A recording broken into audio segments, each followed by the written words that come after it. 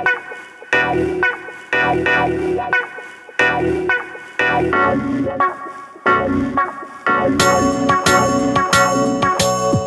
there, Mark Yegge here, and today we're going to talk about how your tribe attracts your vibe and vice versa. And let's start with defining what a vibe is, right? You've got to have a vibe. You know what I'm talking about, but the definition is a personal emotional state or the atmosphere of a place communicated to and felt by others. Okay, sounds a little complicated, but it's better to understand what you feel when you feel a vibe. You know what I'm talking about.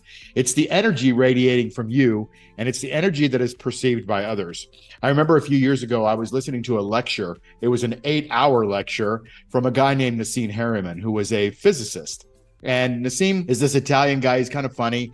And he was describing how he went when he first started, and he proved Einstein's theory of relativity out like another 30-something decimal places. So he furthered the proof of the theory of relativity. Pretty interesting guy, pretty brilliant guy too. But he also, in his later years, started to prove that mathematically, every proton in the universe, every proton, and you know, everything's made up of atoms, and atoms all have protons in them, and a piece of sand or my flesh or your desk is all made up of the same energy. And each of them has a proton. And all of those protons have an imprint of all of the other protons in them. He proved this out mathematically. What does that basically mean?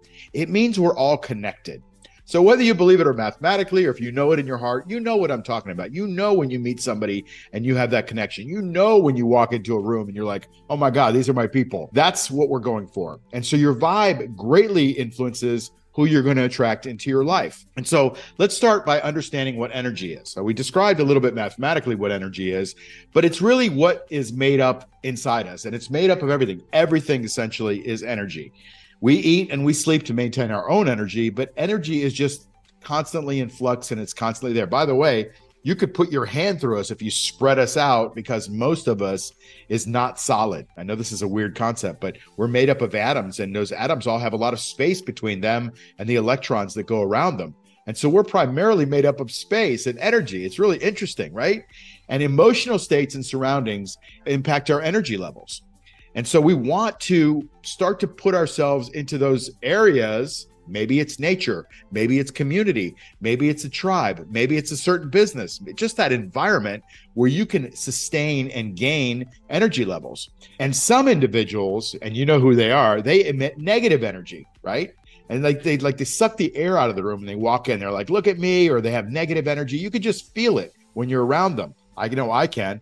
In fact, I've taken some really great care to eliminate negative people from my life because I just don't resonate with them. And I don't like myself and I don't like the way I feel when I'm around them. So I just very politely kind of exit myself from the situation, or vice versa, because they can impact energy. And so let's talk about it, how it relates to vibes and tribes. Okay. Our vibe plays in a role in who we associate with. Now, there's historical significance of it, right? If you go way back, like, it was really hard to sustain yourself on an individual basis. You needed tribes, you needed communities all working together, right? For survival, to go hunt, to go gather, to protect the young. Bees are like this, right? The bees all have their own job. The workers work. The queen gets fed all the time, I guess. And what they do is they're a collective and they work together, and they work together on different projects. Some are worker bees, some are soldiers, some provide, nutrients to the queen. They all have a job, but they're all in it together. That's the historical and nature significance of it as well. And, friends and communities are no different. Their religions are like this. Communities are like this. They have like-minded collective interests and goals to get to where they want to go. Now, some people are skeptical, and that's okay. I don't know if you are or not, but maybe this is a little woo-woo for you. Maybe it's a little bit too Eastern for your Western brain, but open your mind and think about it for a second. You don't need to reject the energy as an idea of affecting a relationship. You know if it's happened to you. You know that there are some people that you just instantly click with. And you know there's some people you're like, I don't think so. The clashes that we have can make us feel uneasy, right?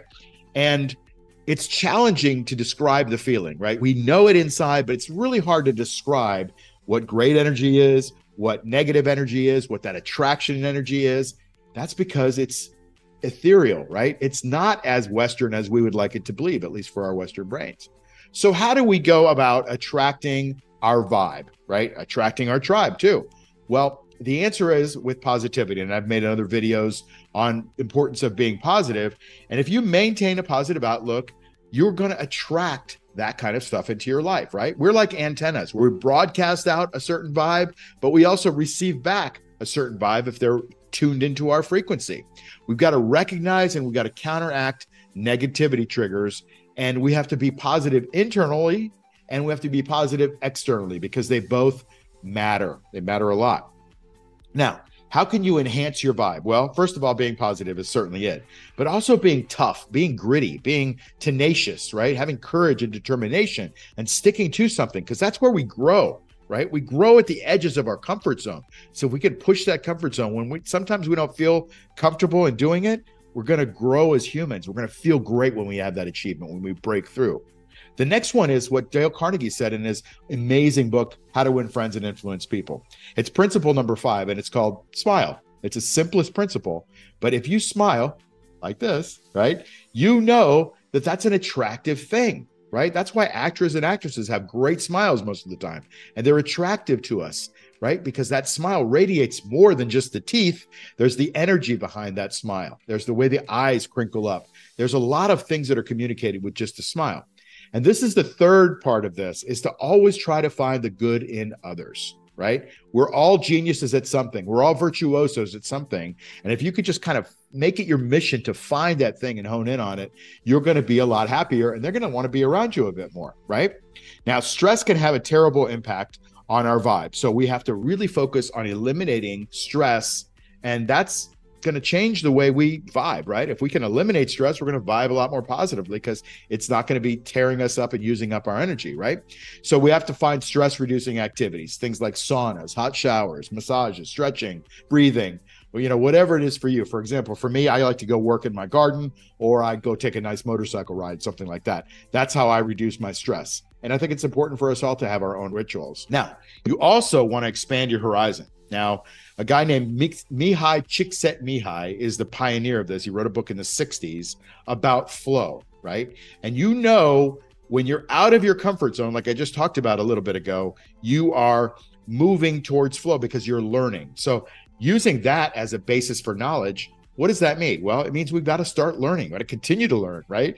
Reading books, learning, conversing with groups, watching videos, positive videos, learning videos, right? Traveling, expanding our comfort zone, expanding our horizons. That's going to help you move to that concept of flow. And you're going to attract those things into your life that you need. Expanding your experiences helps you relate to more people.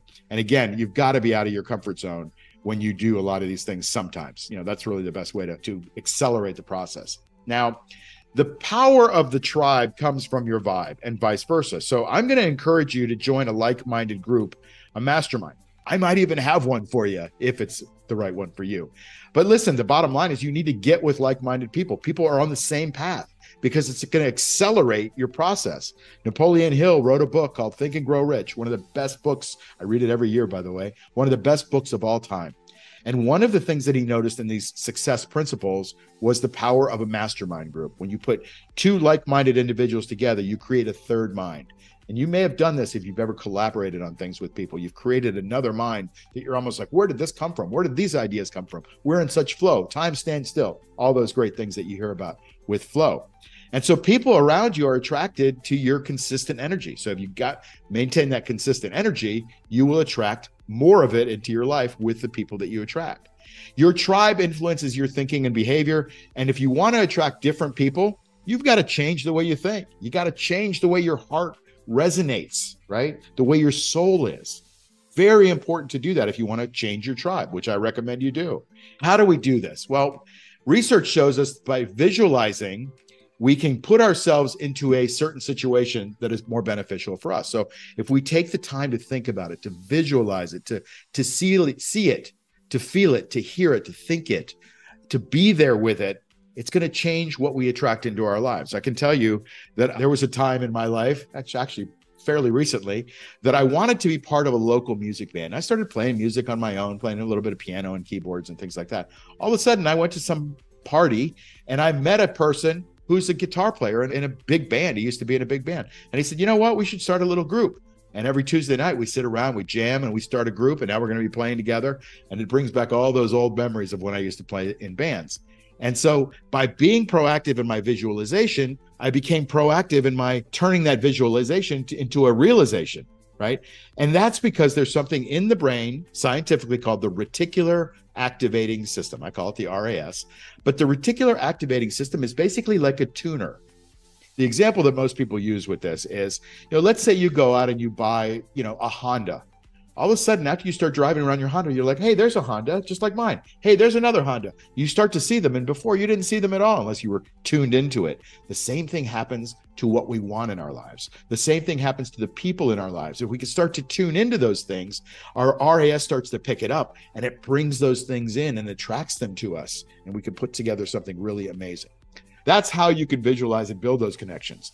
And I think you can join a community, and that will help you refine and redirect your energy into the direction you want it, because you're going to be around like-minded individuals. And those like-minded individuals are going to get you, and you're going to get them, and you're going to feed off each other. It's amazing. And communities, because we're humans, we like community, like most animals, frankly. And communities foster growth. They foster understanding. They foster bonds and strong connections. I have a mastermind called the Light Circle, and Light Circle has foundational principles. We start with magical self-connection. You have to connect with yourself, like we've been talking about in this entire video. This concept means that you have to know what you want. You have to connect with who you are at your cellular level. But then we go into balanced abundance, right? And it's not just abundance in our wealth. We need abundance in our health, our relationships, our travel, our soul, our time. We need balanced abundance in our lives. We don't want to be just really healthy, right? That's great, but we're really broke at the same time. We want to have it all. So balanced abundance is important. Fulfilling travel, because we get to explore things around the world. And if we get to explore them with the people that get us, and we can create magical stories and bonds, man, that's what life is really all about. If you're into travel, and I am, it's a big thing for me. And I encourage you to do it a bit if you can. Profound spirituality, connecting not just with yourself, but connecting with your creator, your God, the universe, source, whatever it is for you, but having that practice, that ceremony, that belief, that system, that ritual to help you get there. Pure relationships is part of our community, part of our foundational principles. Relationships are really important, and we realize how important those are. And when we get into a community setting with like-minded individuals, we see that.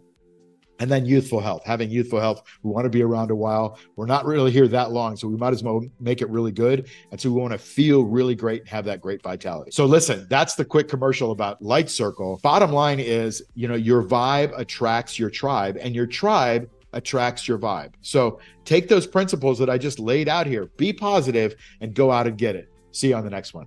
Hey, it's Mark Yegge, founder of Light Circle. And if you want to be productive in your life, you've got to get a hold of my daily productivity planner. Now, it's not this whole book. It's just one of the sheets from this book. The whole book is awesome, but just the sheet is really the foundation of what we do. And it's how I get tons and tons of stuff done every week, including writing books and making videos and running hedge funds and all the other stuff that I do. You've got to get this daily productivity planner if you want to massively improve your success. So click on the link below or somewhere on this page, download the thing for free. You put in your email address, we'll send you the link, and then you can start filling it out right away. By the way, after you do it, I give you a little video on how to fill it out, because it's got all these really cool tools on it that are really going to massively help you with your productivity. See you on the inside.